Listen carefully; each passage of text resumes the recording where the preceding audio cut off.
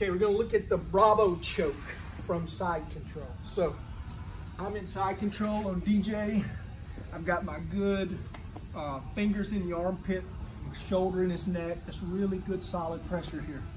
So let's say that I know that DJ is tough if I give him room, so I don't want to try to pop up knee on belly right now. So, but I see this lapel here, this tail hanging. So first thing I want to do is get this loose.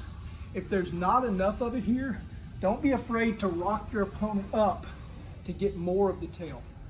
Now the second step, I can bring the tail to my hand, but if I do, I don't really do anything to his spine. But if I go to the tail, I really sort of contort his spine and get him out of alignment here. So now that I've got that, I pull it back through. I've got to be ready when I pop up knee on belly to slide to the end of that tail. So now I get a hand on his belt for good control, and I pop up knee on belly, okay? Now, good knee on belly, there's no space between my foot and his side. It's in tight, and I've got all of my weight on him instead of on my toes on the mat. I'm holding the belt. Now, when I pop up here, I've got to slide to the end of the tail because I got to swap hands.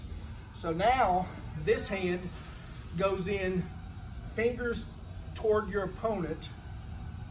You're grabbing the tail with all 4 fingers. This hand comes across. Like if you can grab the back of the tail, great. If you can't, you just monkey paw on the shoulder, and I can usually finish the choke right there.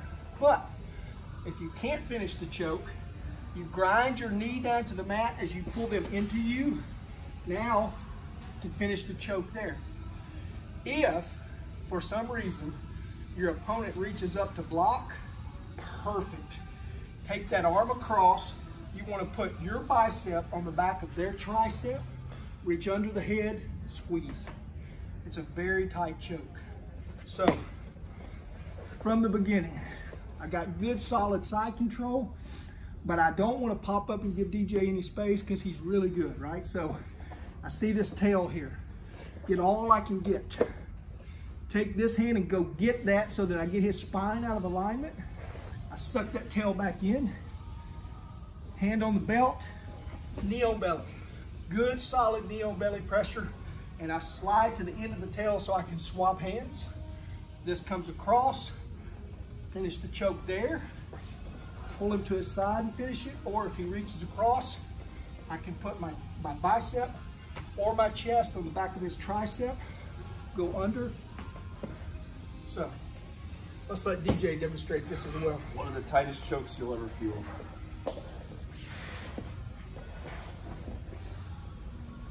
All right, so yeah, like Paul is saying, to grab this Bravo, you gotta sometimes expose the back. There may not be enough of the tail to comfortably go get it. So feel free to sprawl out, getting your opponent on their back gives you some extra slack. Now come back up and go reach for that tail by the crown of their head.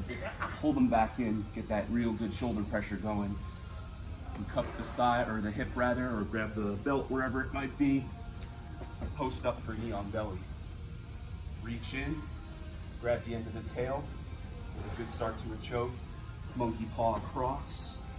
That'll come in. If that's not working, you slide to your side into the choke, or if they're blocking, bicep on tricep, crunch behind the head, finish the choke. That is the tightest one. That's tight. Yeah, it definitely can be tight for sure. Anyway, go get that tail, go collect it, bring it back in, grab the thigh, grab the belt rather. Here, slap, finish, tighter finish, and even tighter finish.